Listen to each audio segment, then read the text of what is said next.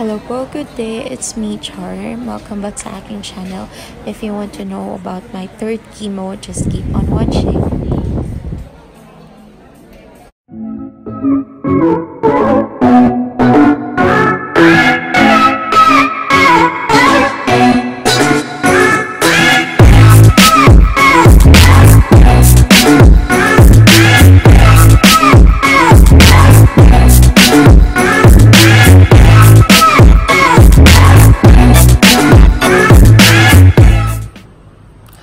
Good morning. It's already 4 AM na. Kailangan na namin mag-asikaso kasi for sure madaming tao na naman. Mag-agayos na ako ng mga gamit ko, yung mga dadalhin ko.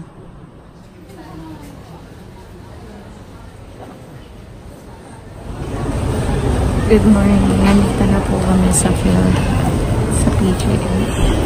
And iintay na lang ng tawag.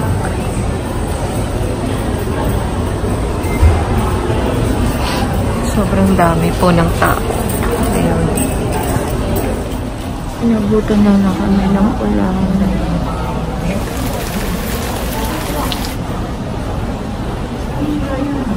Kapila na ako sa pharmacy. Sana hopefully mabilis na yung araw na to.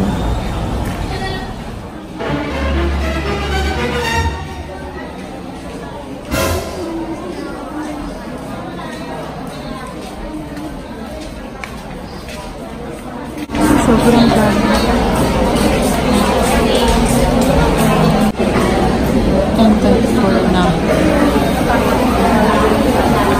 Pada na ako natatawag ng doktor ko. Yung likod nito, madami pang patient. May mga seats pa doon sa Cortez, Edna! Cortez!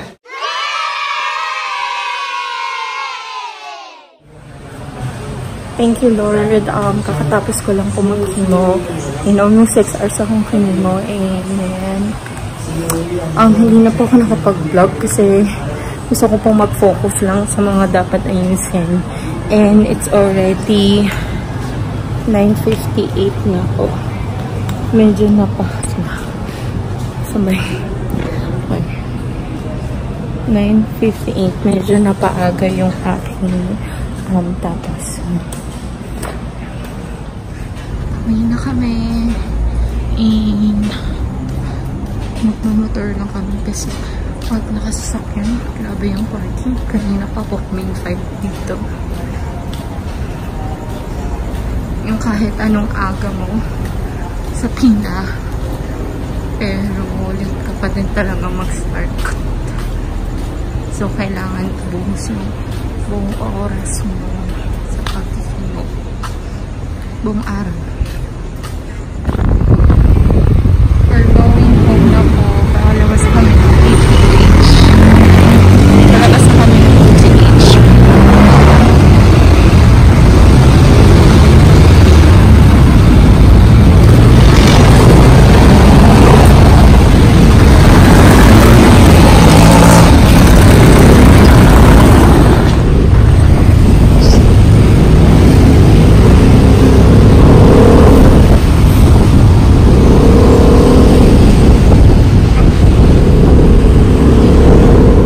Good morning. It's already 4:59 morning and nagising ako. Hindi na ako nakapag-vlog kagabi kasi medyo not feeling well. Medyo nahihina na ako.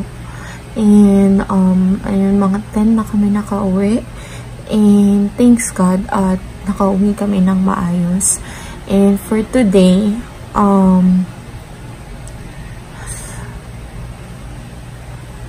just want to update you na nagising ako kasi medyo nahihilo at saka yung feeling na nasusuka. Hopefully, maging okay ako at hindi mas grumabe yung side effects ng chemo and water therapy talaga.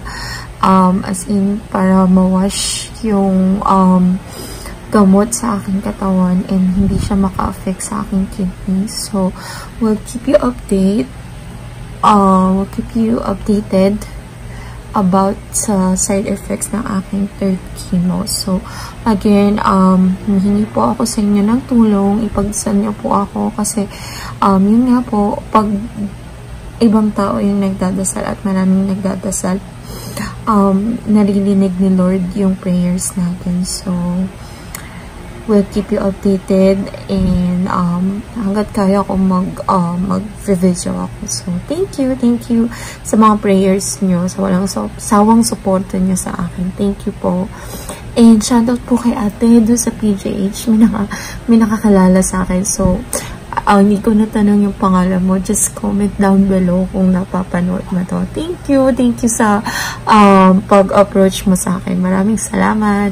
Okay, hello guys, I'm back and update sa akin today, medyo nahihilo ko and nagtitry kong talagang as in puro water lang para mawash lahat ng gamot sa aking katawan. And now mag-inject na ako ng Filgrastim, papa-inject na ako ng Filgrastim. Ito yung para sa white blood cells, para hindi bumaba yung aking white blood cells. So I need this after chemo, 24 hours after chemo. So, magpapa-inject na ako ngayon. And so, update ko kayo ulit mamaya-maya. Kung ano yung mga nararamdaman ko. And feeling ko parang nasusuka ako, pero hindi ko pa mailabas. And water lang talaga ako. Tapos, CCR yan, wiwi, ganun. Para talagang totally mawala na, bumaba na yung gamot. So, ayun, I'll update you again. Yung hair ko ngayon, medyo madami nang tumutubo, pero baka magpa-shave ako ng buhok. And thanks God, okay na ako. After a week or after 4 days, 5 days, medyo okay na ako. Hindi ganun kagrabe yung side effects na aking third chemotherapy. So, thanks God. At siguro nakaka-recover na yung katawan ko, na absorb niya na yung mga nangyayari, yung gamot sa aking katawan. So, yun. Thanks God po. Maraming salamat po. And by the way, last night nag-draw ako ng winners sa 1K subs giveaway. Maraming salamat po sa mga sumuporta.